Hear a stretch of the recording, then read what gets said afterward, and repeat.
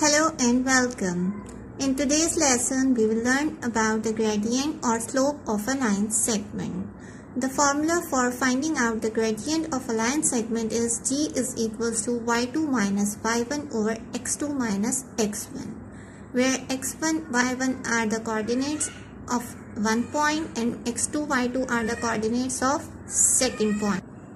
Now look at the question in which the coordinates are given as 1 and minus 3 and minus 2 and 6.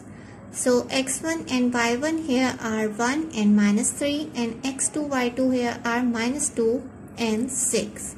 Now putting these values into the formula, we have y2 as 6 minus y1 as minus 3 divided by my x2 as minus 2 and x1 is 1. So here we have minus 2 minus 1. So further solving, we will have 6 as minus is plus, so 6 plus 3 over minus 3. So the answer is 9 over minus 3, which will be further deducted as minus 3. So the final gradient comes out as minus 3. Now look at another question in which the coordinates are given as p plus 3, p minus 3 as x1, y1 and 2p plus 4 and minus p minus 5 as x2, y2. So the gradient of these coordinates comes out as minus p minus 5 minus y1 is p minus 3 divided by 2p plus 4 which is x2 minus p plus 3 which is x1. We have to take care of the sign here, as the minus sign in the middle of the formula will apply to the whole term of the y1 and x1. So here we have minus p minus 5 minus p minus plus 3 divided by 2p plus 4 minus p minus 3. Further solving, we will have minus 2p minus 2 over p plus 1. Taking minus 2 as a common in the numerator, we will have minus 2 bracket p plus 1 divided by p plus 1. Now the p plus 1 in the numerator and denominator will cancel out with each other and the answer comes out as minus 2. Now here we will have another question, which is p plus q minus 1, q plus 3 minus 3 are x1 and y1 coordinate, and p minus q plus 1 and q minus p plus 3 are x2 and y2 coordinate. In order to find out the gradient, we put these values into the formula, which is y2 minus y1 over x2 minus x1. Here y2 is q minus p plus 3. Again, we have to take care of the sign, as this sign which is present in the formula will be applied to the whole term of the y1. So minus, we take it in the bracket. So here minus bracket q plus p minus 3 over p minus q plus 1 minus x1, which is p plus q minus 1 here. Further solving, we will have q minus p plus 3 minus q minus p and minus multiply with the minus become plus 3 divided by p minus q plus 1 minus p minus q and minus plus 1. Now we have minus 2p plus 6 over minus 2q plus 2. Taking minus 2 as common both in the numerator and the denominator, we will remain with the values p minus 3 over q minus 1 in the bracket. Minus 2 in the numerator and denominator will cancel out with each other, and the final answer is p minus 3 over q minus 1, which is the gradient of the given coordinates. Now look at the question in which we have to show that the points AB and BC are collinear. The coordinates of these points are given as A is equals to 3, 4, B is equals to 7 and 6, C is equals to minus 3 and 1. In order to prove that, we will find out the gradient of both the line segments AB and BC.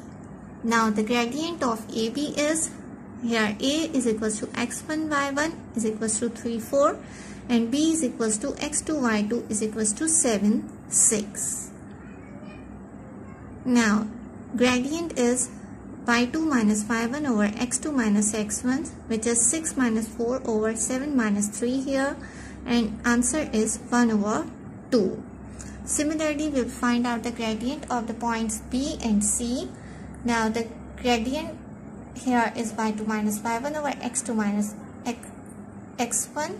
Here x1 y1 is B is equals to 7 and 6, and x2 y2 is C, which is minus 3 and 1.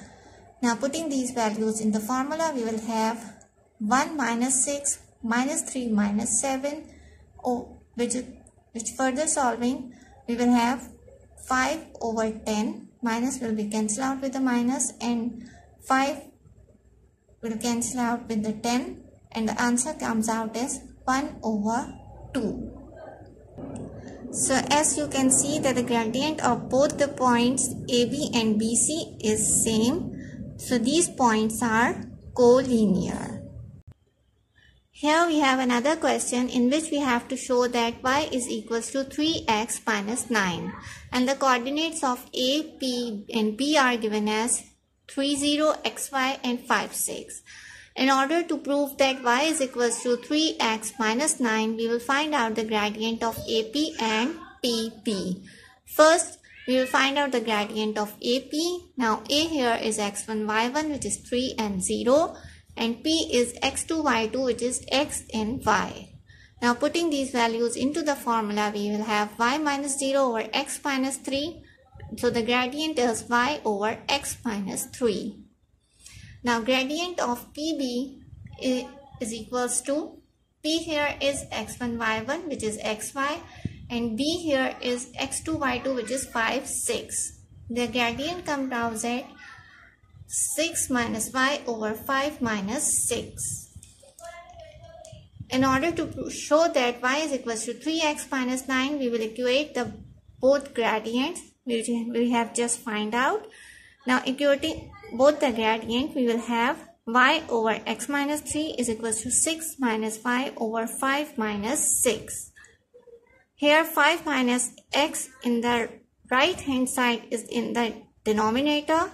It goes into the left hand side and multiplied with the y there.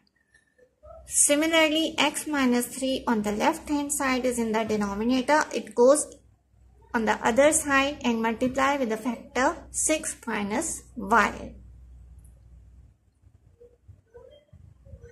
Further solving, we will have y into 5, which is 5y minus xy is equals to 6x minus xy minus 18 and minus 3 into minus y plus 3y.